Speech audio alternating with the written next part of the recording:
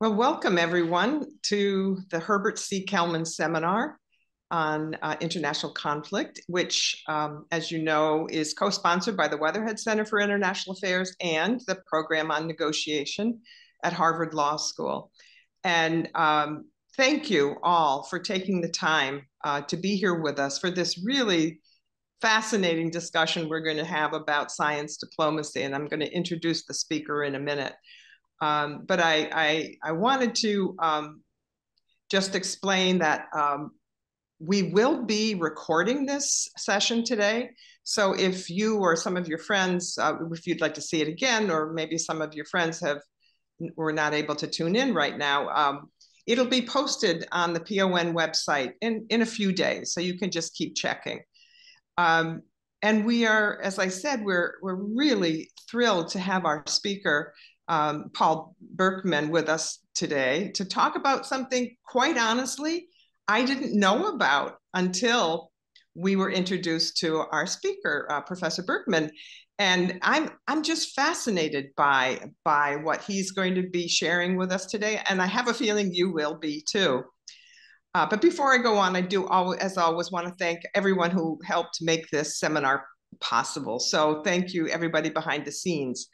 And this format is going to be slightly different from what we have done in the past. I'm going to be interviewing Paul Berkman, and because there's so much information that he has, we thought it would be digestible, more digestible if we just had like a conversation about it all. And so we're going to experiment with that this time. So I'll be interviewing Paul, and we'll be going on for about 40 minutes, and after which we're going to open it up to you, the audience. And if you would please put your questions in the Q&A function. And what I'll do is I'll take the questions and present them to our presenter, to Paul, and we'll proceed that way. And let me just apologize in advance. We never get time for all of the questions, but I'm going to try to see if I can summarize them. In any case, at the end of this session, we're going to turn it over to the managing director at PON, Nicole Bryant, and she's going to just update you on some of the next upcoming events at PON.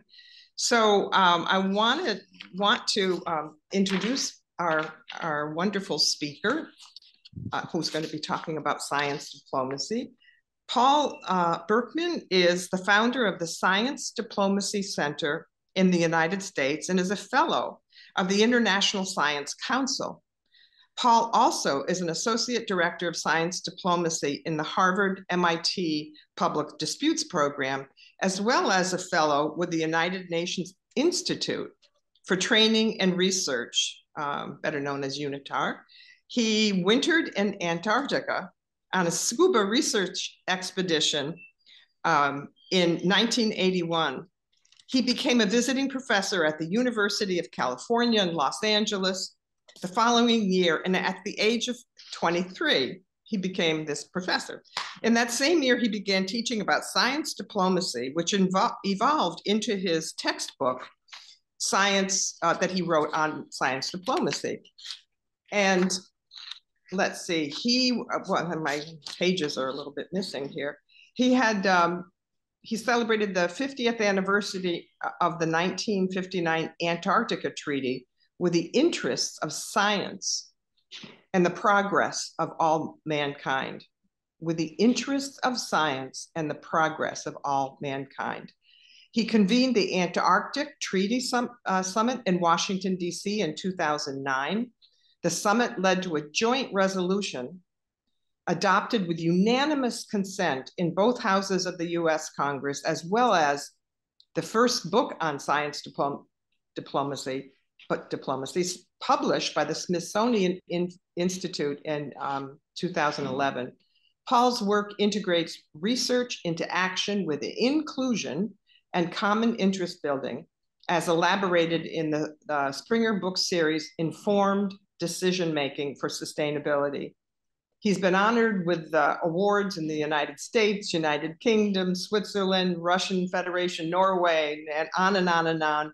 And he is, I can't believe it that I got so lucky to have him here with us to talk about this fascinating subject. Okay, Paul, here Donna, we are. wonderful. And welcome. And did you want to say something first? You said you wanted to acknowledge I the. would, I would. I'm in Falmouth in Massachusetts, and from Falmouth. I live on the unceded lands of the Mashpee Wampanoag, who are the traditional guardians of the associated ecosystems on land and in the surrounding sea. I respect Indigenous peoples in the state, across the nation, and around the world as traditional knowledge keepers, both young and old. I honor courageous Indigenous leaders, past, present, and future. Wonderful. Thank you for that, Paul. Um, I want to start by, first of all, I personally just want to thank you for the remarkable work that you've done on this topic of science diplomacy. And also thank you for taking the time to be with us, because I think this is one of these cutting edge topics. And we're just thrilled to have you, one of the founders of this whole movement, to be here with us and to share the story behind it, how it all emerged, and where you are today. So why don't we just start by having you tell us the origins of the whole concept of science diplomacy. Take us back. Well, really, they began in a tide pool as a small boy with a swell shark. But jumping forward to Antarctica, when I was in my early 20s, I spent a year in Antarctica. And Antarctica is a very fascinating place to be on Earth. It's a distant walk off the planet type of place. And during that year, I asked myself, why did the United States and the Soviet Union cooperate continuously in Antarctica and outer space throughout the Cold War, despite the animosities that isolated them everywhere else? And that question really has been a guiding question for the rest of my life. And the essence of the journey has been trying to figure out what enabled cooperation in the face of conflict.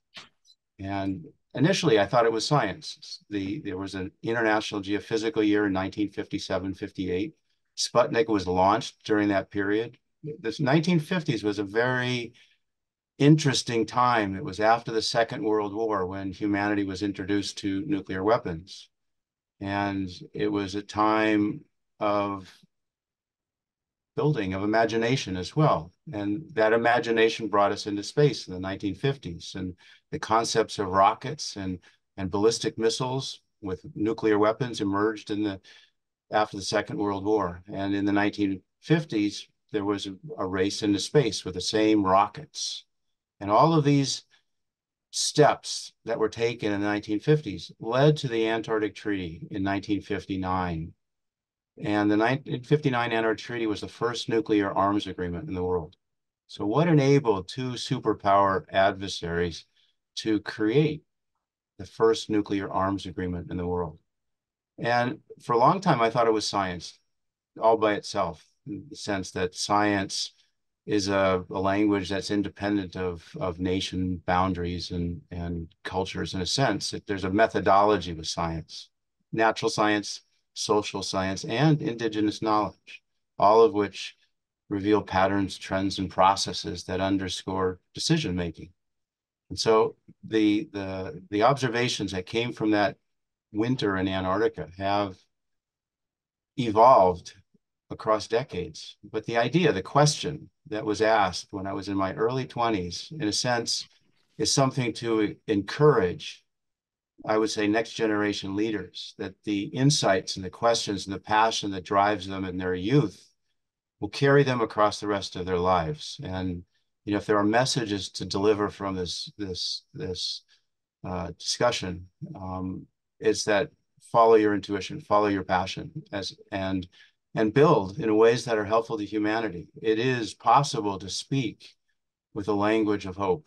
The journey from that winter across decades has enabled remarkable things to happen. I remember speaking to the entire NATO Maritime Command in Whitehall in an innocuous building, 2 rows of 50 admirals with the NATO Supreme Allied Commander at the edge of the other end of the table on a raised dais with 2 admirals in the middle for an hour and a half talking about the Arctic and the high north. The discussions that are involved as a passionate person that is trying to do good things for the world opens doors on a planetary scale. Okay. So, Paul, you referred to the language of hope, and I think that Herb Kelman, who is probably listening here to your talk from a very peaceful place, I think he would be jumping up and down, knowing that you have created a process that enables and promotes the language of hope, because he was all about hope and possibility. That was one of the things he thought the third party, those of us doing this work, were supposed to be doing. We were supposed to be giving people hope when there was despair and fear and all the rest. So I just wonder if you could say a little bit more, tell us a little bit more about how you as a scientist understand your approach as the language of hope.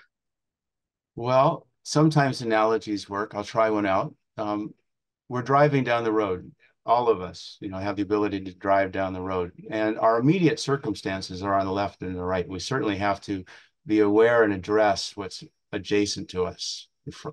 But we also have to look at the red lights that are in front of us. We have to imagine a maneuvering into the future. And the farther down the road we look, the safer we are as drivers. Those that are tailgating are in very precarious position all the time. And we also have to be aware of what's in our rearview mirror. So that's our continuum of urgencies, what's immediately adjacent to us, what's in front of us, and what's behind us. If we think in the context of the world we live in, across a spectrum of subnational, national, international jurisdictions, planetary scale, and we think about the security timescale, the risks of political, economic, cultural instability that are in the face of every government all of the time. But at the same time, we have responsibilities at a sustainability timescale to look across generations and to understand how to balance economic, environmental, societal issues across generations. And the observation is that it's not one end of the spectrum or the other. We have responsibilities across the entire spectrum.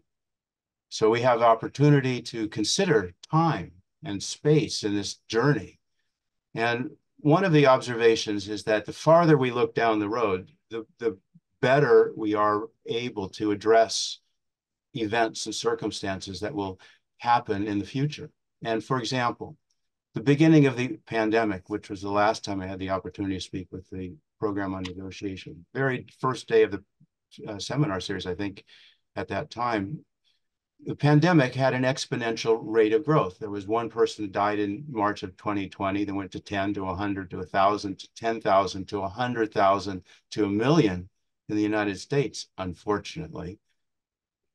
That's exponential change. And if you think about it, exponential change is also happening at the time scale of years to decades. And we can see this with high technology, transistor, chips on a transistor, over thousands to billions from the 60s to the present. And we can see also exponential change in terms of human population size. 1 billion people on Earth in 1800, 2 billion in 1920, 8 billion this decade. And not coincidentally, carbon dioxide in the atmosphere is going up in perfect correlation with the rise of human population. These are changes that we have that require decision-making at local to global scales. How do we do this? How do we align the capacity to make decisions across time? Well, time is the bread and butter of science. And it's the essence of the natural sciences, it's the essence of the social sciences and indigenous knowledge, all of which have their own methodologies, but they all characterize patterns, trends, and processes. And where we are today is a transdisciplinary world where natural sciences, social sciences, and indigenous knowledge together are necessary for society to be resilient in the face of change at local to global scales. And so that's, in a sense, that type of thinking enabled development of theory. And the theory, in a sense, says that an informed decision operates across a continuum of urgencies. So that's a theory. An informed decision operates across a continuum of urgencies. With the theoretical framework, it becomes possible to do research on it, but it also becomes possible to develop methods and skills to train and to refine. And so, in a sense, where we are as a world today in the 21st century, with capacity unprecedented to look backward in time. I mean, unrolling scrolls with amazing visualization technologies that were burnt in ancient villages and communities, for example. The skills that we have to look backward in time are unparalleled today. And we have the challenge of looking forward. And the further forward we can look, the more resilient we will be as a world. And it brings us at local to global scale questions, not the least of which are national questions. And this diplomacy that you've proposed and that you have used, trying to imagine and trying to have these informed decisions that you talk about, with the combination of science and social science and Indigenous knowledge. What role does Indigenous knowledge play in that theory building, Paul? We have a segment of the world, the cultures, the Indigenous cultures, that have generational perspective. And wherever generational perspective exists, it's special. It's special in terms of the resilience that was required to operate across generations. It's special, like calendars to mark time.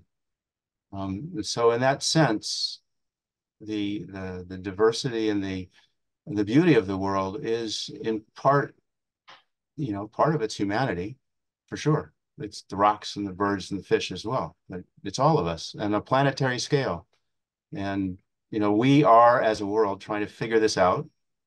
And I would say part of it is, to be hopeful is to put things in context and say, it's okay. We're all right. We're making progress. You may not know it, but we're making progress.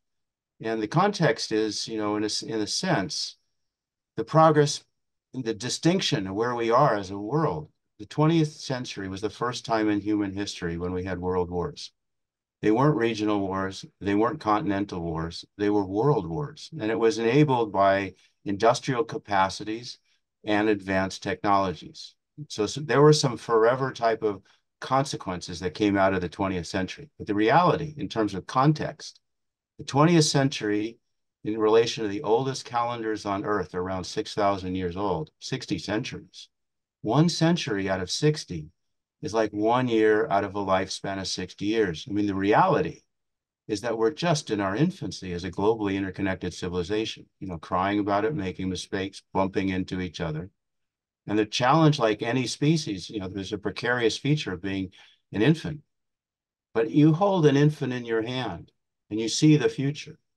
And this is where we are as a world. And to imagine how we evolve on a planetary scale with 8 or 10 billion people, limited resources, working together to survive, to enrich our cultures and to imagine things that will take us into space, which is accelerating in itself in terms of exploration.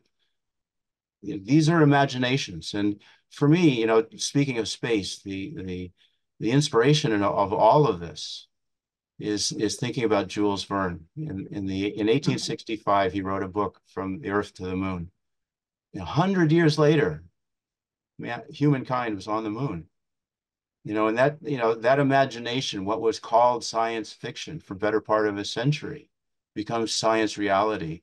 When I was a kid, Dick Tracy had a watch on his arm that he could speak into. Now you have Apple watches people can speak into, for example. I mean, it's amazing. If you think it, you can build it.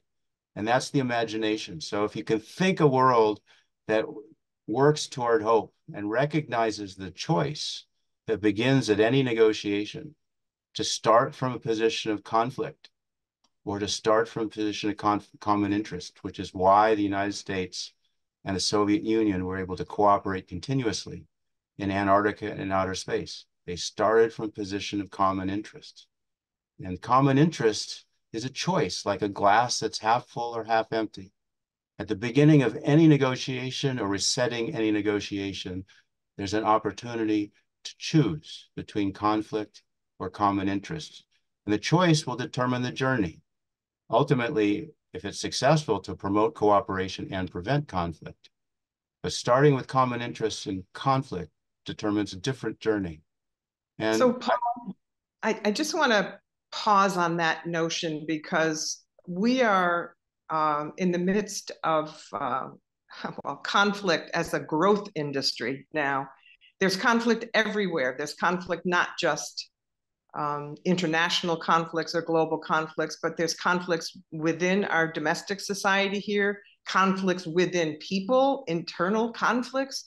I mean, have we crossed the Rubicon and forgotten about common interests? Or how do we take ourselves back to that decision-making point that you've so beautifully discussed? How do we go back there and say, we are going to choose now our shared common interest? It seems like there's got to be a process there that takes us from this explosive dynamic conflict environment that we're all living in to that. And if you could address that, what would that transition look like? So I remember convening the first formal dialogue between NATO and Russia regarding security in the Arctic. It was in 2010. NATO Advanced Research Workshop. I was at the University of Cambridge, colleagues at MGIMO University in Moscow. We convened the first formal dialogue, involved 17 nations at the level of ambassador, ministers, Indigenous leaders, talking about security, environmental security in the Arctic Ocean. And years afterward, I asked myself, how does an individual bring together two superpower adversaries? Clearly there was nothing I could tell any of them about what they should do. And so you ask about diplomacy. And the diplomacy is actually really simple. It's not complicated. The simplicity is that anything I say to you is without advocacy. And to be more explicit, you can use or ignore anything I say to you in terms of an option. So an option without advocacy that can be used or ignored explicitly is different than a recommendation, which may or may not have agendas associated with it. And the agendas, whether they exist or they don't exist or perceived, they create a political dynamic. And politics, unfortunately, drains resources and significant waste of time. And so the sense of being able to contribute to dialogues, to decision-making in a way that is seen as helpful involves diplomacy. And the diplomacy, in my observation, it's just a matter of being candid. I mean, in this discussion, all of the decision makers that are listening, it would be presumptuous for me to recommend anything. I don't know, I've not been requested, but I can be helpful by introducing options without advocacy that can be used or ignored explicitly. And an option is to recognize at the beginning of any negotiation is a choice to start the negotiation from a position of conflict or to start the negotiation from a position of common interest. Now, that's an observation. To actually operationalize that observation, the simplicity is to start with questions.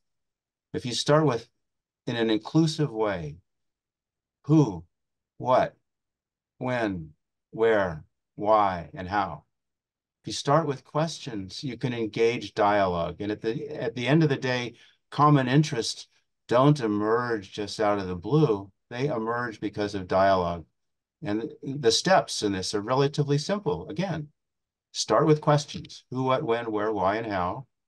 And if you get to questions of common concern, you've made progress. So, Paul, you co-directed that first dialogue, as you just mentioned, between NATO and the West. And how could you just give us an example of how that who, what, why, where, and when? Could you just like walk us through what a discussion might have looked like with the framing that you're describing? So the questions of the Arctic Ocean in particular are of uh, extreme uh, value to consider for the future of humankind in all kinds of ways. And the concept of security, the observations of superpowers adjacent to each other, the concept of mutually assured destruction, all of those elements before the dialogues of climate really became apparent. Sea ice minimums were just being recognized at that point. The dynamics of the Arctic was very sensitive, and it remains, in that sense, very sensitive, and fundamental to how we address global problems. And so, in thinking about the Arctic Ocean and thinking about common interests, the law of the sea. So we're diplomats. Diplomats deal with legal things, legal framing. So the law of the sea was the framework that we were working with. And the observation was that the Central Arctic Ocean, high seas, was unambiguously a region beyond national jurisdictions, beyond sovereign jurisdictions. The questions about the sea floor, extension of continental shelves, that's ambiguous. But there was no ambiguity about the superadjacent waters in the Central Arctic Ocean high seas. And as a consequence, it was possible to look at that as an international space, which is where I began in the when I was early 20s, was thinking about regions beyond sovereign jurisdictions, Antarctica, outer space, the deep sea, and high seas. And the Central Arctic Ocean high seas became a way to look at the Arctic Ocean. In a sense, there was humanity in the middle looking outward. And on the other hand, there was the surrounding nations looking inward in terms of national interests. And the analog, in a sense, is the world. You know, we have on a planetary scale, 30% of the Earth falls within the boundaries of nations, which collectively can be characterized in terms of national interests. The remaining 70%, including Antarctica, the deep sea, and the high seas, as well as outer space, as international spaces, are seen in terms of common interests. Mm-hmm.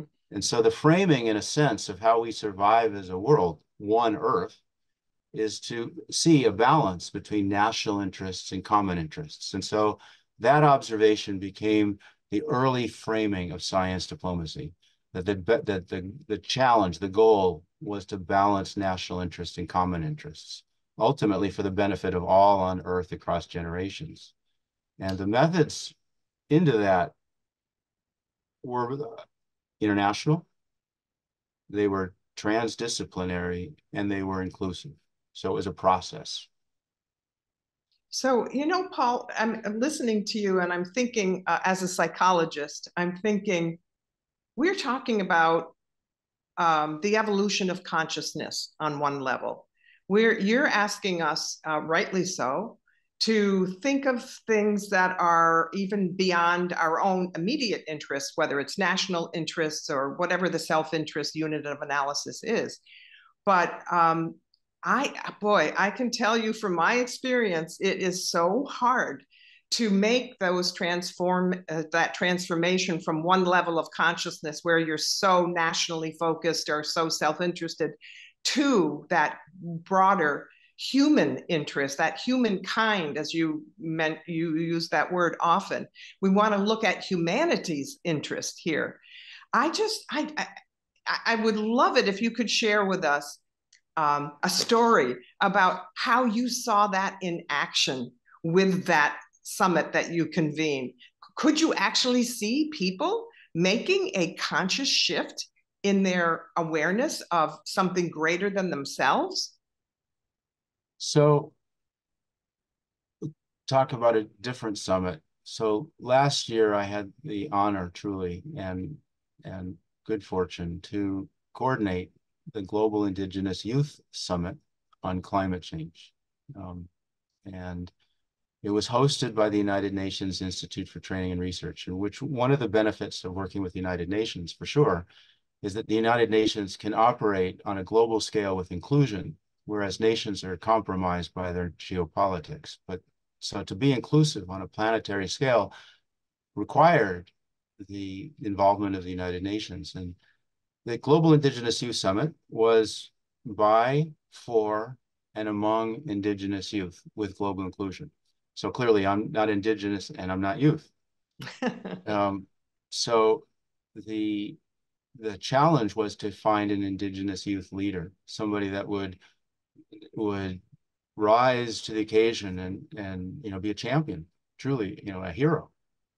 And I was serendipity. I was invited to be in a mentee-mentor program through the Science Advice Skills Development Program with the International Network of Government Science Advice in Africa. And they paired me with a wonderful woman, Dr. Temitope Sogbonmu from Nigeria.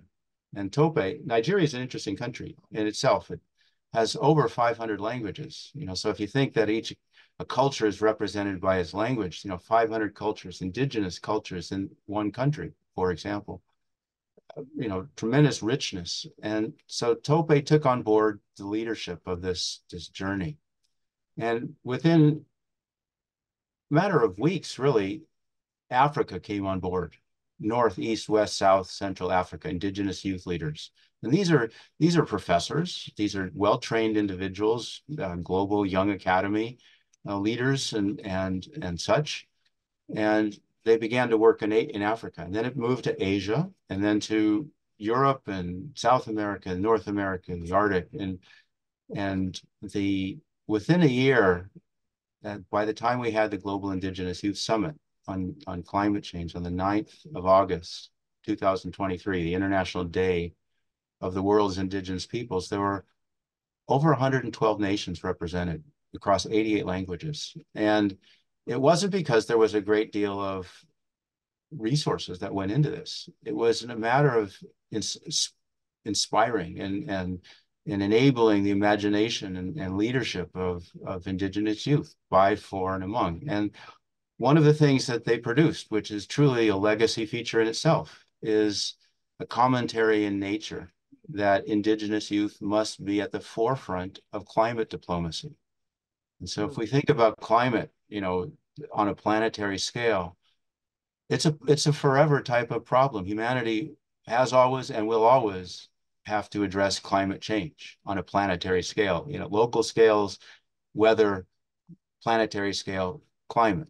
And planetary scale, the Indigenous youth recognize that the depth of their cultures, the depth of their insights about responding with resilience in the face of change across generations is central to how we address climate change on a planetary scale.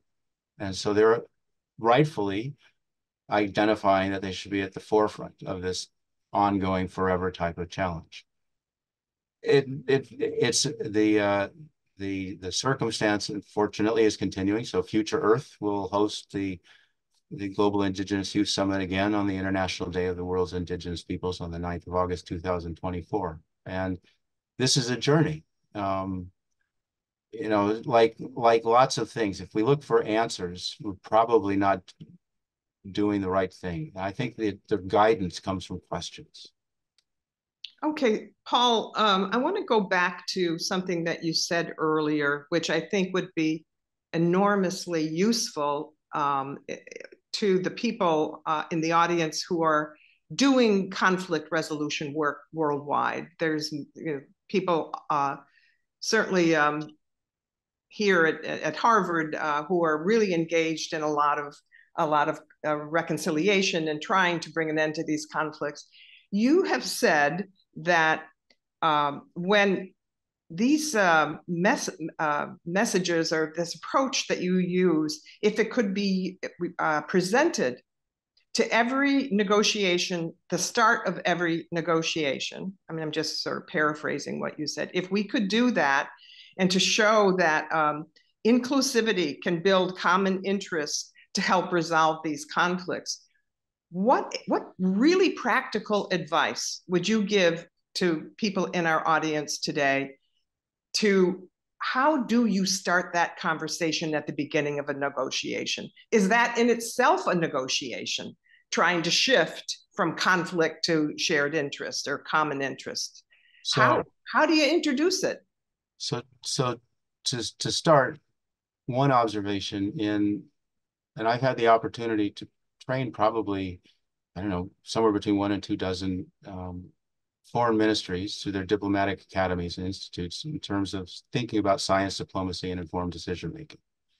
And an observation is that the choice isn't necessarily apparent, that they have choice to start a negotiation from a position of conflict or from the position of common interest. So as a matter of course, conflict resolution becomes the guiding path in terms of skills development. And so the skill to initiate a dialogue about common interests is a question. Hmm. It's not complicated. I understand negotiators and at various positions go into dialogues with preparation and with instructions about things that they should and shouldn't say. But a question itself doesn't carry any obligation with it. It may be revealing in terms of interests, but a question facilitates a dialogue. And at the end Okay, of the day, sorry, go ahead. I'm I was sorry. just going to say, at the end of the day, one of the things that's significantly lacking in the world today is dialogue among allies and adversaries alike. Well, Herb Kelman would, I think, have set the stage for those dialogues. I think he and all of his, all of the people who studied with him, I think we would agree with you 100%. Dialogue is the way. I just wonder and I'm sorry to keep pressing you because I personally want practical answers to this. Give me an example of a question. Let's say we're working on a conflict in the Sahel region of Africa. Let's just say that. What question or what questions would you lead that dialogue with? I think at the end of the day, the reason the United States and the Soviet Union were able to think in terms of common interests, the umbrella that they saw was in view of survival. Oh. And I think at the end of the day, even in the most precarious of positions, questions of survival remain a common interest. And, it's at that level on a planetary scale where leaders of nations are challenged to talk with each other about questions of survival. Climate certainly is a question of survival. And, the conference of the parties that came out of the UN Framework Convention on Climate Change, they have met continuously in terms of discussing climate as a common concern. And I think the survival, I would say, is if you can ask questions about survival, then you're touching the essence of a problem that everybody has to deal with at all stages of our life. That's where the training is. It's at K through 12, not just at the level of ministries and universities. It's at K through 12, fundamentally, I think, where the answers will come, not today, in future generations. And if, you said earlier about your psychologist background, the sense of out of body experience in a sense, if humanity can project that the leadership is next generation, then we're always going to be looking forward. And the challenge right now is the leadership is stuck in, trying to cement something when the solutions that we're looking for will operate across generations. Mm-hmm. And in a practical way, there's a scalability to these types of thinking. The idea of an informed decision, as illustrated, it's on either side of you when you're driving your car. That's at a personal level. The security to sustainability timescales, it is a planetary level. It's an observation about the solutions that we need as a world is that they're scalable. They operate from a person to a planet. Things like war on terror and everything else, they're not going to be solved by weapons of mass destruction or weapons in general. They're going to be solved by ideas that replace bad ideas with better ones. They will be solved by solutions that empower people to survive and Yeah. to even thrive. And, if we have that imagination, maybe like Jules Verne, we'll look 100 years into the future and we'll be able to realize it. Okay. Well, I can't believe it, but it's 40 minutes have passed, Paul.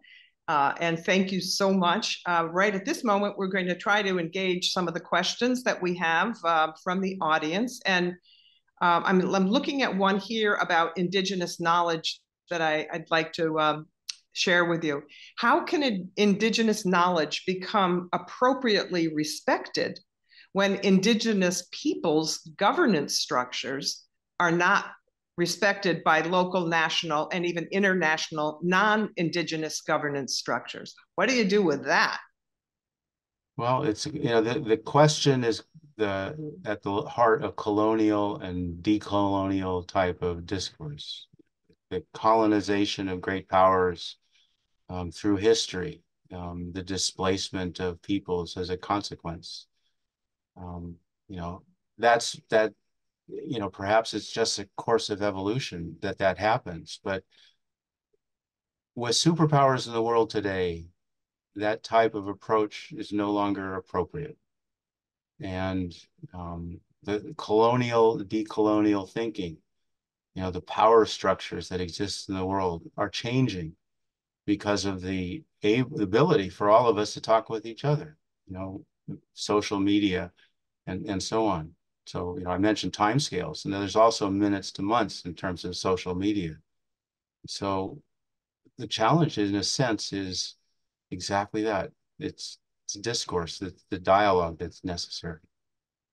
Okay, thank you for that. There's so many questions here, but I think is a good question. If we think of former existential threats to society, like nuclear weapons and COVID, as unifying forces toward global cooperation, why is it that the greatest existential threat, global environmental change, has been so hard to harness towards international cooperation? We've seen over 40 years of denial, procrastination, finger pointing, and fractionalization. Is this simply the tragedy of the commons? Well, again, I think, the time component's like an accordion. So in 1882, after the Little Ice Age in Europe had compromised the health and welfare of Europe, the bubonic plague, wheat prices went down. European countries said, well, the ice that comes from the polar regions, we should think about this in terms of larger scale issues. So they were talking about weather at the time. We talk about a climate today. But in 1882, the concept of climate change began. And in terms of an experiment. And so that was tied to the sun, solar cycle. 1882, 1932, 1957, 58, the International Geophysical Year. 2007, 2008. There'll be another one in 2032. In terms of these questions about change and time, we are evolving in terms of our ability to observe the earth. And the questions that we're asking are changing as a consequence of our observation ability, analytical ability. And it's going to change vastly with artificial intelligence, for sure. It's questions on steroids, in a sense, and Socrates would be delighted, I'm sure. So, the context of the questions, and again, to frame the question, that's part of the observation about science diplomacy. It's a language of hope. How to frame questions that engage dialogues. If I say to you that you cannot do something, you're not able to do something. I've stopped the dialogue, and the concept of not is difficult to pull out of a vocabulary. But if the objective is to facilitate dialogue, the doors have to be open. And to facilitate that with, in a sense, easiest with questions, because it allows the discourse to flow naturally. Okay, thank you, Paul. Here's a short question. Any advice on how to balance toward or away from motivation when it comes to establishing common interests? So the answer again is across time, so short to long term. So, the reality of operating across a continuum of urgencies means to be vigilant and aware of things that are happening at a security timescale, but at the same time to be aware of the changes that are necessary to operate at a sustainability timescale. And it's not one end of the spectrum or the other. And so, in a sense, the answer involves looking forward and backward in time to understand how a common interest would apply and to think about the ancillary questions, the who, what, when, where, why, and how, that allow you to be inclusive in terms of thinking about operating across time. But the challenge, in a sense, if we have an informed decision, by definition operates across a continuum of urgencies. We also have definition of an uninformed decision that only operates at a moment in time. So for example, something that only happens at a security timescale and isn't considered beyond that is by definition an uninformed decision. And not to jump into discussions that perhaps are more problematic, but for me, and I've written it, the poster child of an uninformed decision is when the president of the United States in a Rose Garden speech about trade with China decides to walk out of the World Health Organization in the middle of a pandemic. Clearly that had no long-term benefit or welfare of the United States in that moment. It was a political decision only for that moment. That's an uninformed decision. So being able to characterize how information is used, the time frame becomes important. And if decisions are only made at a political timescale, it's like tailgating. We're going to run into the next car in front of us. And the challenge is to look further down the road, not one end of the spectrum or the other, but the entire spectrum constantly. Well, I keep thinking about what that rose garden example that you just gave. I think, what do you do with a leadership that isn't interested in looking down the road?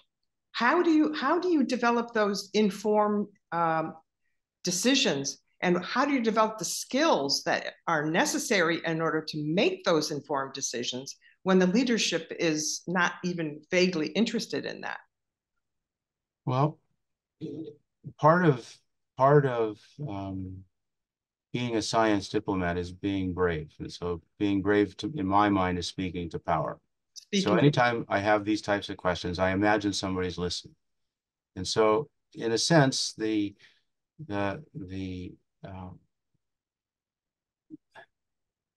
ask your question again. Well, I'm just thinking about leadership, not any one in particular, leaders in particular, but it seems to me that they hold the lion's share of that kind of decision making, which projects you into considering the future rather than some narrow self-interest. How do you get people in leadership positions to actually recognize that that is where the decision making needs to emanate from that future forward looking? How do you deal with somebody who doesn't care a bit about that, a kind of informed decision? That was my question. I would look at the leader himself. I would look at the leadership that's being provided. And in a sense, promoting cooperation, preventing conflict are two sides of the coin. The two sides of the coin in terms of leadership are by fear and by hope. And I would say to a significant extent, the world today is being led by leaders who champion fear. And, the solutions to the problems that we face are clearly in view of dialogues, inclusive dialogues. They're not in terms of the fear that exists with exclusion. And the challenge, in a sense, in the historical observation, is that systems and processes that choose to be exclusive, they fail. Yeah. And in a sense, to talk about leadership and talk about leaders, it's a matter of thinking in terms of fear or hope. And I would say the leaders that deal with hope are the ones that are the most cherished in human history. And the fewest, and there aren't that many around, even in history, to look in as the champions of hope rather than fear. I'm going to move on to another question because I think we could be stuck on that one forever. But Cheryl wants to know, what role does capitalism play in the current situation, and what steps can be taken to change our systems, to change the power held by those who are looking to grow their profits to the disadvantage of the people of the planet? So, why is science diplomacy accelerating? I just came back from European Commission meetings in Europe last week. Why is science diplomacy accelerating around the world? And part of it is that the need for science diplomats that have an understanding of patterns, trends, and processes by different methods, natural science, social science, indigenous knowledge. But why are they needed is because of connections that involve business and governments at all scales. There was Denmark had a tech ambassador in Silicon Valley. Nation of Denmark sent an ambassador to Silicon Valley, which clearly reveals that ambassador is now at Microsoft. But the relationship of industries and how they operate with governments is part of foreign policy. It's part of international relations. The interests that are expressed among these diverse stakeholders, the challenges are how to discuss them, how to build synergies rather than to simply think in terms of control and competition. Yeah. Well, we have several more. Let me just go down the list here, Paul, and see how many we can get through before we have to end. Here's the next question. As a matter of negotiation practice, how is it possible to cause someone to believe that common interests, if that person is committed to an ideology, that it's the only truth? So common interests evolve. They evolve because of dialogue. And so the question is how to facilitate dialogue. And, in a sense, hope and fear, inclusion, exclusion. So an inclusive way to facilitate dialogue is with questions, and not suppositions and not answers, but questions. And this is hard. It's not easy. But the skill, the challenge here is how do we build relationships? It's taking an interest in somebody else and the answers they would provide as well. I mean, enjoying the food and the music of different cultures, and even though the languages may be opaque, these are ways to understand and develop relationships. And at the end of the day, as a civilization, we're just people. 8 billion of us, but we're just people. And the challenges we have are just to talk with each other and to work out our problems and move forward, ultimately to survive for ourselves and for our children, our grandchildren, but to survive the best we can. And, for me, please. Go ahead. Sorry. Please. No, finish your thought. I finished. Well, I was just, because you keep mentioning survival, and I think that's right. I think that's a wonderful way of focusing with common interest. But what if my survival is dependent on the non-survival of somebody else? What if in their notion, again, this is why an evolution of consciousness, I believe, is at the core of your science diplomacy, because survival can mean, all right, I've got to get rid of these people next to me if I'm going to survive. Well, part of survival is short to long term. So there's a survival beyond ourselves. So this beyond your consciousness component, the things that reveal who we are as people, what our priorities are. And, and that relates to how we treat our fellow humans and others, animals and rocks and everything else. How we work through life with respect and try to learn and grow as individuals, be helpful in the world. All of those questions influence decisions that we make. And, if it's a matter of me or something else, what is the alternative I'm not looking at? Where are the options? And if you think about it at that level, the person asked about options, consider yourself a nation. Now, nations have a bushel of options they would call national interests. And that bushel of options, they can, pick and choose, and they can move them around as they see fit. Imagine a nation has another bushel of options called common interests. Now the nation has more options that they can use in terms of operating into the future. Well, those common interests don't exist unless they're built. And how are they going to be built is with science diplomacy. And so, in a sense, the ability for nations to enhance their survival capacity involves a combination of national interest and common interests. And how do you build common interests across cultures and languages? You look for methods that are common, and science provides methods that are common across the natural sciences in terms of experiments and controls in different fields. It's across the social sciences in terms of economics and history, and indigenous knowledge as well in terms of their ability to reside and be resilient in different lands around the world. So, yes.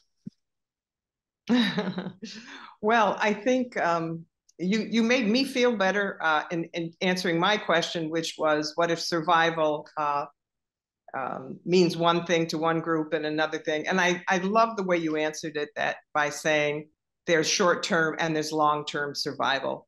I think getting us to look up and out and forward is really a huge challenge that I think science can help us with. I'm 100% convinced you're right about this. The problem is there's a lot of misinformation out there about science. Science is being challenged in so many ways. So just by way of wrapping this up, how do you protect the integrity of science when it's being challenged? Well, I think science has always been challenged, and it, rightfully so.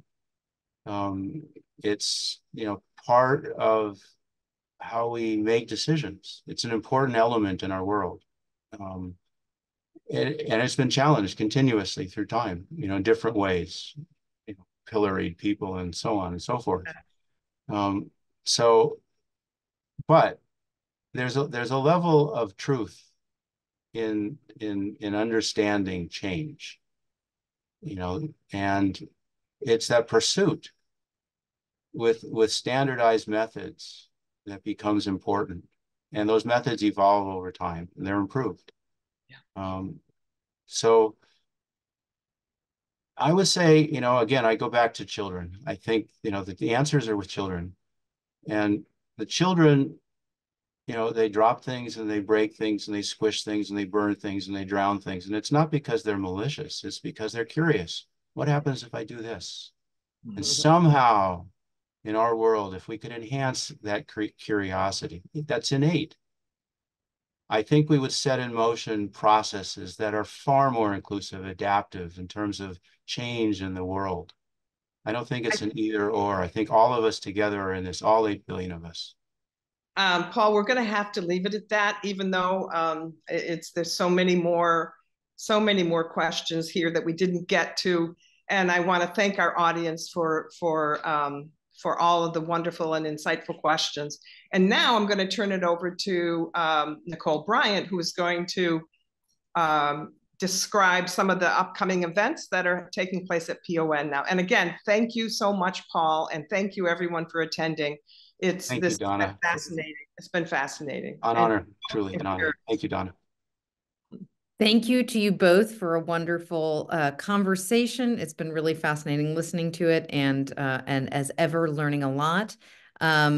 We are pleased to put on a series of events throughout the semester, so you'll see a couple of our upcoming ones, starting with our next event in just a week. So we look forward to seeing you here for another live event or at a different in-person event through one of our programs. So thank you to Paul Arthur Berkman and to Donna Hicks, of course, for this wonderful discussion. And thank you to everyone joining in from around the world. We look forward to seeing you soon. Thank you.